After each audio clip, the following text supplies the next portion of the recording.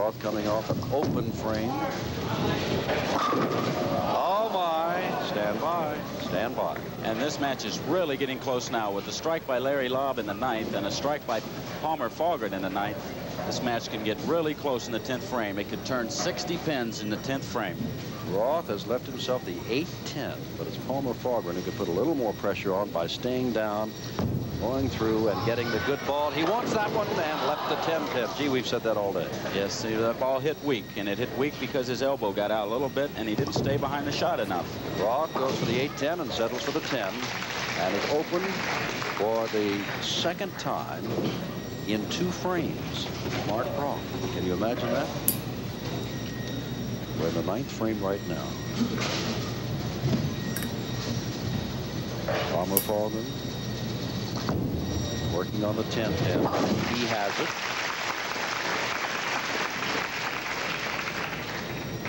.32 pin difference at the moment. And Marshall needs a strike on this shot.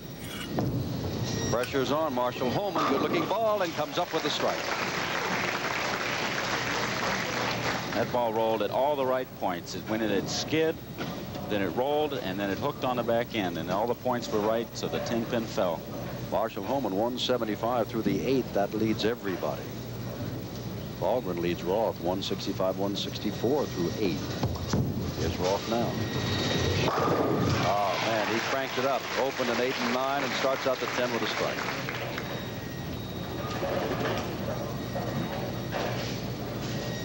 Larry Lobb has a 191 possible if he strikes out. That's a good-looking ball. And guess what, folks? Story of the afternoon. Isn't it, though? What might have been. And that is the 10 pin standing over in the corner.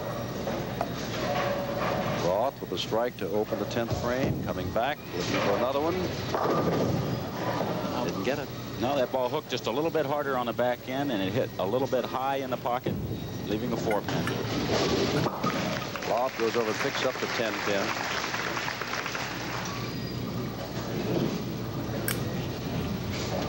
Roth again.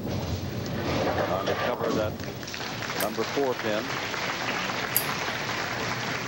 And winds up with a 193. Now remember, he averaged 233.7 pins all week long. Today, 193. The scores were extremely high all week. It took a 218 average to cash, a 220, almost a 223 average to make the finals.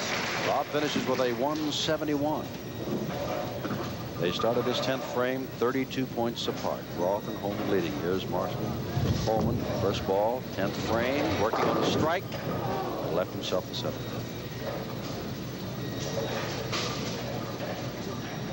Marshall Holman and Mark Roth.